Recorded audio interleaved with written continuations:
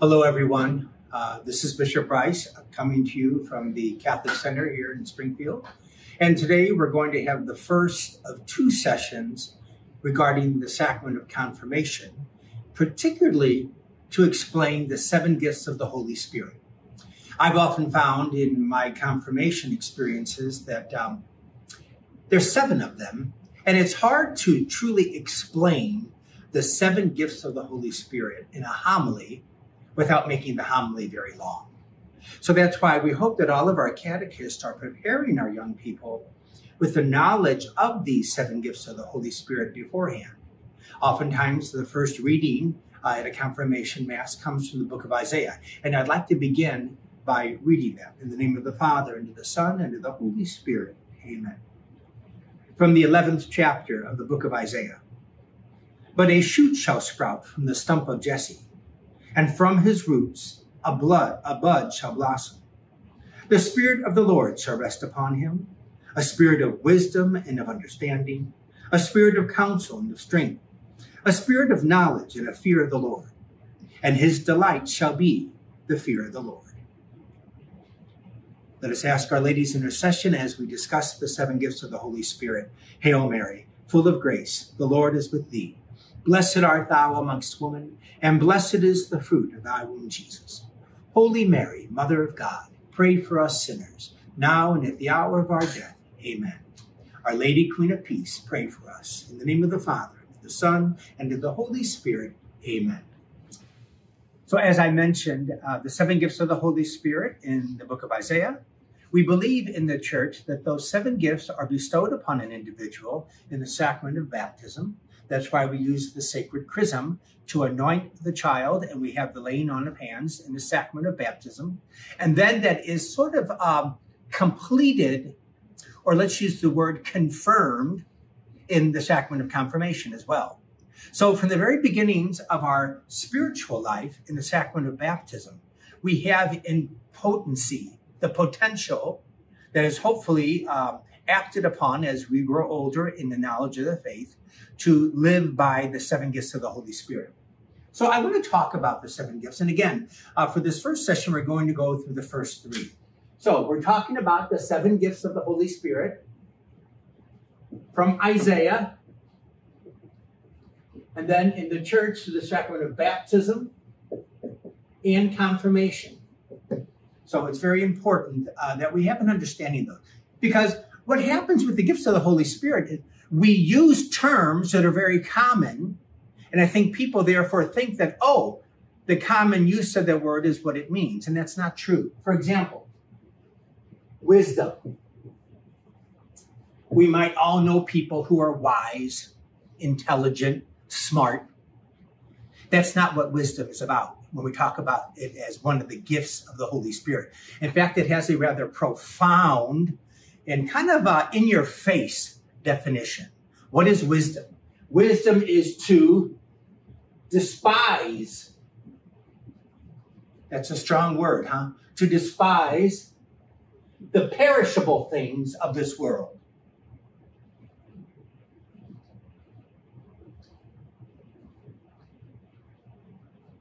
To despise what is perishable. What does that mean? If somebody comes up to you and says, I despise you, they don't like you, okay? They're not your friend.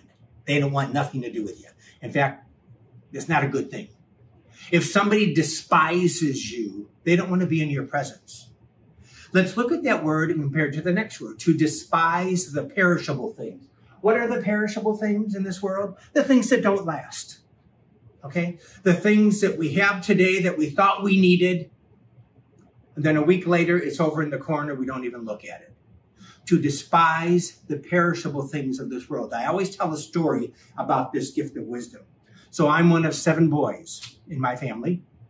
I'll never forget one year in Christmas when I was a young kid, my mom decided to get 7 jackets, all matched jackets for us boys. It was one of those, they're quilted on the inside and they're on the outside, what do they call it? Flannel on the outside, okay? So flannel on the outside, kind of quilted on the inside. All 7 of us boys got the same matching jackets, okay? Here it is, we got it Christmas morning. Christmas night after Christmas dinner, my brother and I were taking out the trash into the back alley, into the trash cans, and we made a race of it. And so the two of us said, who can get back to the house first? So we're running to the alley, and I'll never forget this. I put my arm over the fence, and I lifted up the lid of the garbage can. I put the trash in the garbage can, put it back down, and when I pulled my arm back, my coat snagged on a nail and ripped. Christmas night. I didn't even have that coat for 24 hours, and it was already ripped. And I'll never forget at that moment, I thought, wow, the things of this world don't last. That's the perishable things of this world. You think of what was the latest craze this past Christmas, that the have-to-have toy for the kids, or the most popular gadget for adults with whatever it might be with computers. I have no idea. But oftentimes we get these things that we think we need, and then a month later, we're not even looking at them, To have the proper attitude toward the things of this world. So to use the word despise, that's a strong word, but it kind of bespeaks the attitude that we should have about the things of this world. To despise the things that don't last. And then the second part of the definition is to aspire to what is eternal.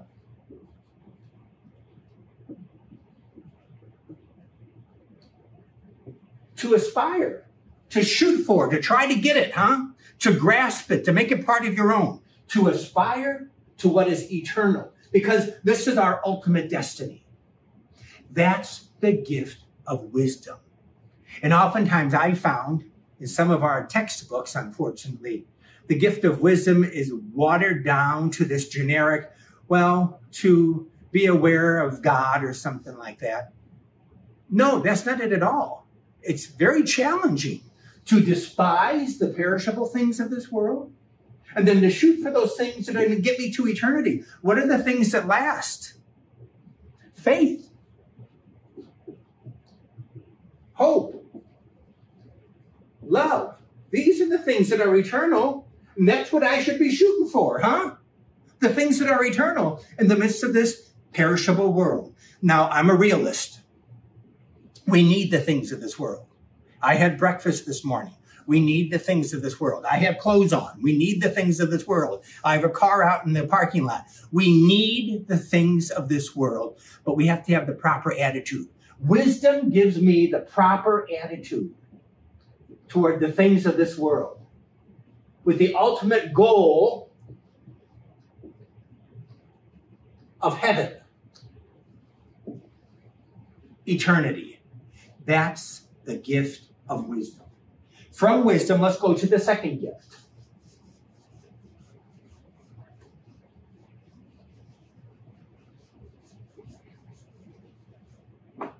The second gift I want to talk about now is the gift of understanding.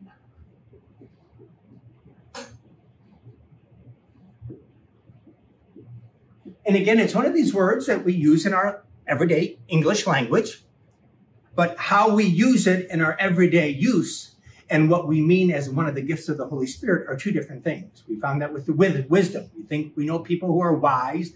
That's not what we're talking about.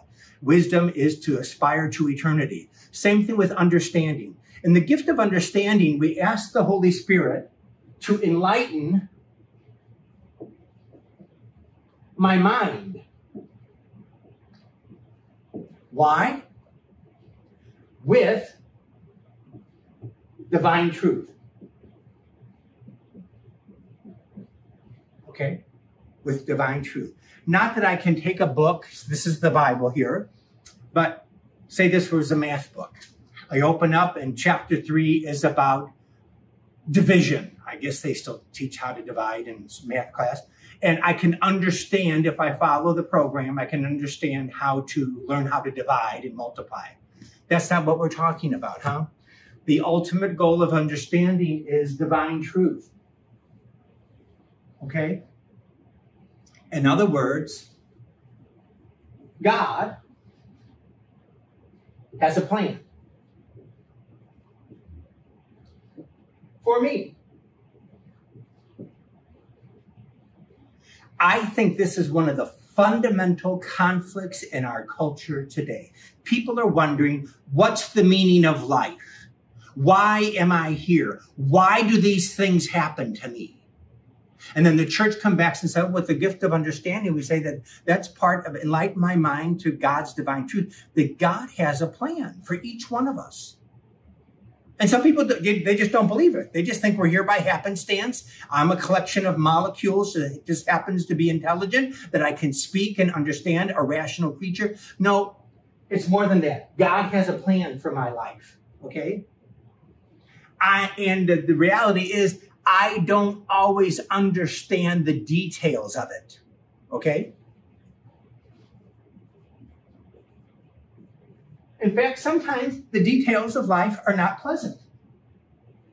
Maybe sometimes they are, or sometimes they're not pleasant. But I pray in the gift of understanding to see that this is all part of God's plan. Again, another example from my life. My dad passed away when I was a junior in high school. I was in high school. My brother was a senior. I was a junior. My other brother was a freshman. The twins were in 8th grade. And my younger sister was in 7th or 6th grade, whatever she was. There were 6 of us still at home. My mom was a widow at the age of 49. I'm sure she didn't plan on that on the day she got married. My dad passed away in March of 1977. In May of 77, it would have been 25 years. They didn't make it to 25 years. Now, what can I do about that?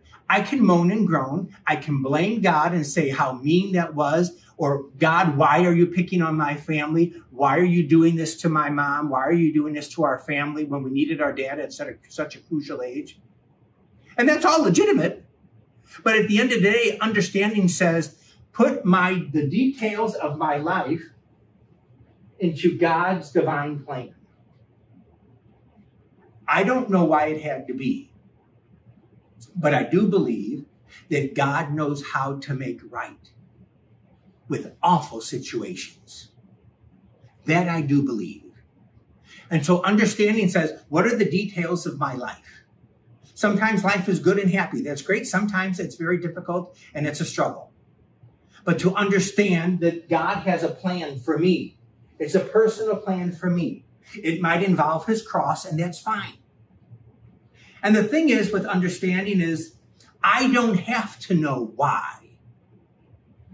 I just have to know that God's in charge. And that's tough. And a lot of people walk away from the church for that very reason. I've spoken before about what they call the big lie. The big lie says, say all the prayers that they tell you to pray, observe all the rules and regulations that they tell you to follow, and nothing bad will happen in life. That's a big lie. And our Lord never said that. In fact, in the scriptures, our Lord said, if you want to be my disciple, pick up your cross and follow in my footsteps. That's what our Lord said. And to recognize that the details of my life, be they blessings or difficulties, is part of God's plan for my life. I don't have to know how it's all going to work out, but I step forward in life with confidence, okay? Understanding will give me confidence to face the difficulties of life. That's the gift of understanding. And it implies that, what do I understand? That God has a plan. I don't have to know all the details. The details don't need to be known to me. That's God's concern. That's part of God's plan, and not for me to understand that part. So the understanding comes from, okay, what's going on in life right now? How is my personal life? What's going on in this world of ours? And then I give it over to God as part of his plan. And I ask God, give me the confidence to move forward in the midst of all that's going on. That's the gift of understanding. Now, let's take the third one for this session, and then we'll wrap it up. The third gift of the Holy Spirit I want to talk about is the gift of counsel. Counsel. You go to summer camp and you have a counselor, don't you? The counselor is supposed to make sure you don't drown when you're in the water. You don't hurt yourself in arts and crafts. You don't shoot yourself when you're practicing bow and arrow, whatever. The counselor is supposed to be watching over you. The gift of counsel, as one of the gifts of the Holy Spirit, is a little bit different, okay? Counsel is a challenge for me to choose. I choose the surest way. I'm making a choice to please God. That's my goal, to please God and gain heaven.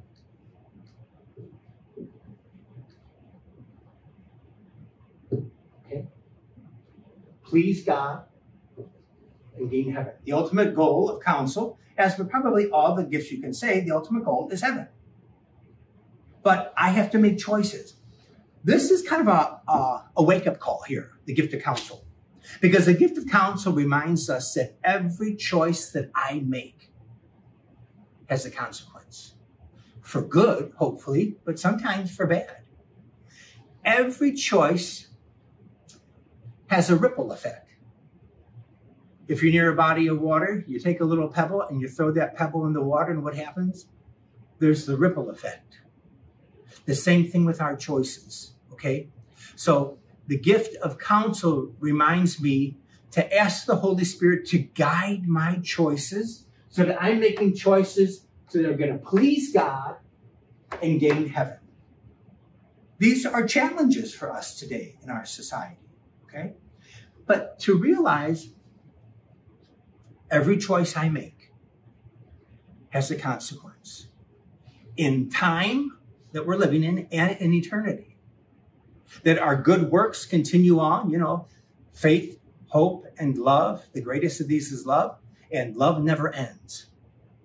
So that our good works, our choices of pleasing God and gaining heaven, they carry on in eternity. Now, the challenge is some people can say, well, Bishop, what happens when you have two goods right in front of you? I could choose this thing, and that would be a good thing, and I can choose that thing, and it would be a good thing. My question always is, when you have a choice between two goods, how do you decide?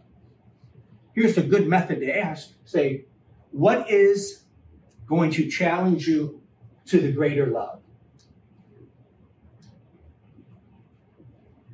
What is the greater act of love in a particular situation? When I have two goods I can choose in front of me, what's going to be the greater challenge for me to love?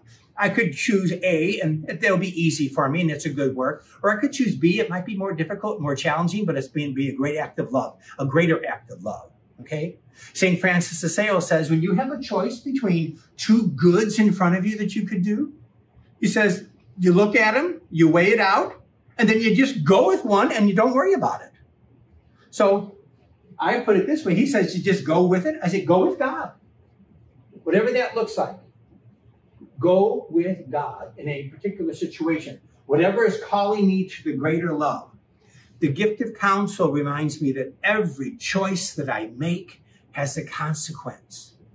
Now, the vast majority of them, maybe they have, they're not moral consequences, okay? This morning, if I chose between, what did I have for breakfast? If I chose between having yogurt or I chose to have toast with jelly, that doesn't matter, does it really? Well, the yogurt might have been better for me instead of having the jelly, but it's two good things. They're simple. There's no moral consequence to that. That's not what we're talking about. We're talking about what's the surest way. Number one, we want to please God. We want to make God happy in this choice. And the ultimate goal of gaining heaven. And if you have two situations, what's going to be the way to have the greater love? What's calling me to the greater love? And then you just go with it. And you know that God's going to be pleased with my decision. Okay?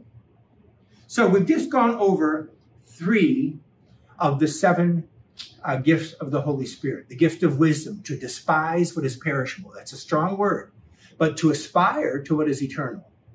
Number 2, the gift of understanding, to enlighten our mind with the light of divine truth and to recognize that my life is part of God's divine plan.